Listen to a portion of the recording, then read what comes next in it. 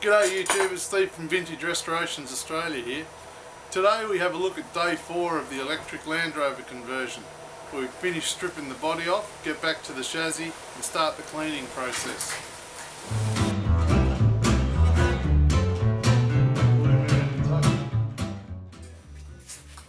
So here we are on day 4, so we'll just basically keep stripping this down and start cleaning up the chassis.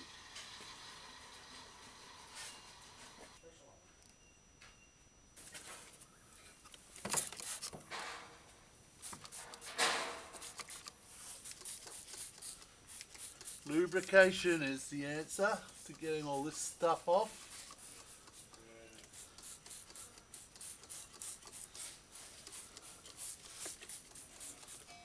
Proudly sponsored by WD-40. Oh, it's gunky. Years of grease build up. Here we're down under the back of the gearbox here, just undoing the nuts for the bell housing. Yeah. And you can see the amount of crap and crud that builds up on these. That's a little bit harder, but if you spray adequately with WD-40 you'll get into it. You're dropping off the prop shaft there, Steve? Yeah, the front one. Just to get to the bell housing bolts. Nuts? Yeah. I get that. This front drive shaft is out. Oh, so you're just going to jack it up.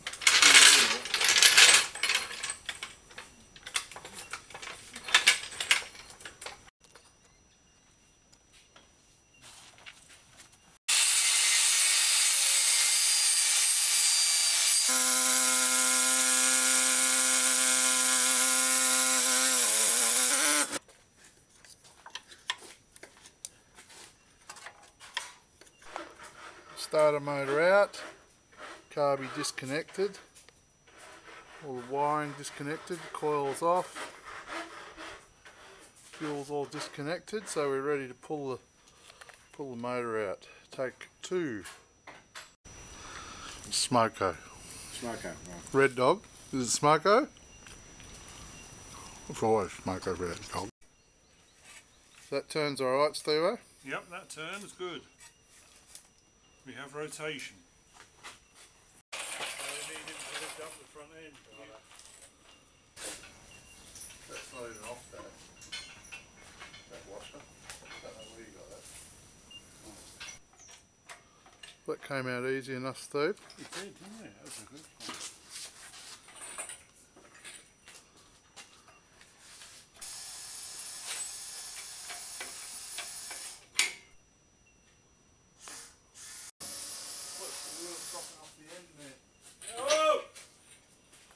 Is it going over? Yeah, let it down.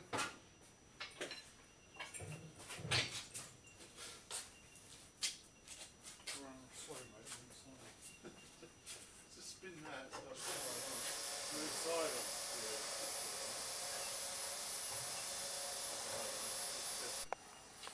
on. Upgraded the Ford to a Land Rover motor. They look in together.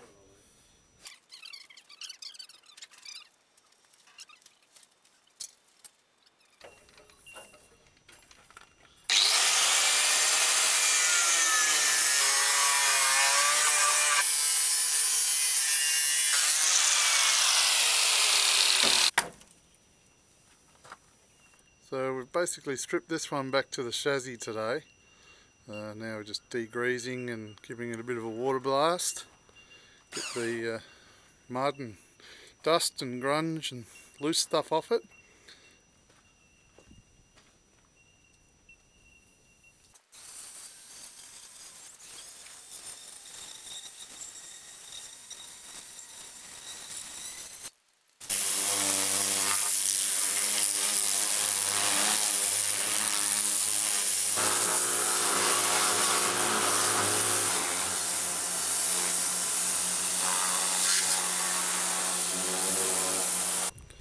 This rear cross member has got a bit of corrosion, as we showed last week, so that'll have to be replaced. We'll get that ordered and see how long it takes to get here from the UK. That as a replacement is about $380 shipped, so that's Australian dollars, from the UK, and it's a simple cut it off, weld it on kind of repair. So that's not too bad, and then we've just got to clean up the chassis, get it painted and things, and a bit of corrosion prevention on the interior of it. It's kind of important because these do corrode from the inside out. But we've had a bit of a whack test of this and it's come up quite good. It's a reasonably solid straight chassis, so it's kind of good.